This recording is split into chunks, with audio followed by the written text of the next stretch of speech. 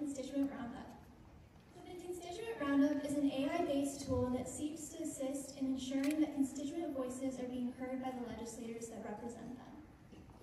So to talk a little bit more about what the problem actually is, back in 2022, there were 81 million messages sent to members of Congress by their constituents.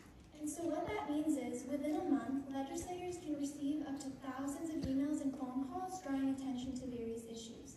And so what ends up happening is that it's usually junior interns and at times junior staffers and at times interns who are the ones that are handling those messages.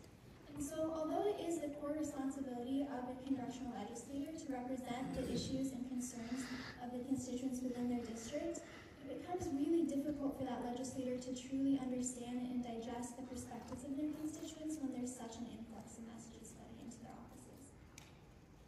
And so the Constituent Roundup makes use of data in the form of email logs of emails sent to congressional offices through office emails or webpage contact forms, along with the transcripts of phone calls and voicemails made to those offices.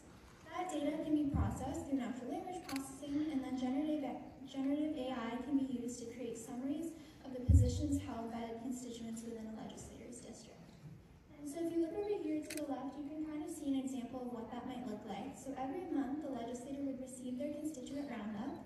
Number one, it would contain what was the most pressing issue that constituents brought up that month, and also what percentage of the emails and phone calls that you received were about that issue. And then number two, it would also be important to touch on what other issues came up frequently, right? So for example, I've written here, 4 constituents phoned in about gun safety following the recent threat at the local high school. 1 constituent attempted to draw your concern to a broken streetlight on 5th Avenue.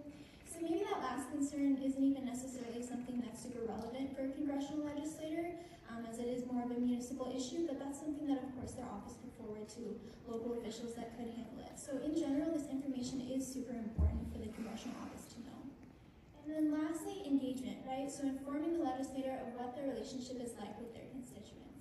So how many emails and phone calls did they receive that month? Is that up or down from last month? And is it below or above the national average? And so that way, the legislator can kind of understand, do their constituents know that they can contact them about issues? Do their constituents feel comfortable contacting them about issues? And if not, then maybe there are improvements that can be made with regards to that relationship. So in general, the Constituent Roundup is sort of founded on this idea that clearly legislators live incredibly busy lives and have numerous responsibilities on their plate, and so it just is physically impossible for them to read every email and listen to every phone call.